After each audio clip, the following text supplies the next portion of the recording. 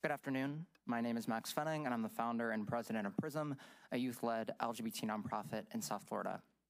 I'm sure this tireless work to strip people of their rights every chance you get is so exhausting. Trust me, it is for us too. So I hope that we wake you up today. I hope you can look up from your phones when hundreds of people come up to you crying, begging to be seen as human beings, to be heard. I hope you look them in their teary, puffy, beet red eyes when you tell them that you know better about their lives than they do, when you pretend the science is on your side, when you know full well it is anything but, when you pretend that your hands are tied behind your back by the GOP's zip ties and duct tape, while you drown in 2 feet of water and pretend to be lost at sea so you can look good in front of your melting wax figure of a governor that will ride a ghost ship circling the White House and never be permitted to dock at its port. I hope you have the audacity. You give us 1 minute to beg for mercy. If you're going to be a murderer, then act like it.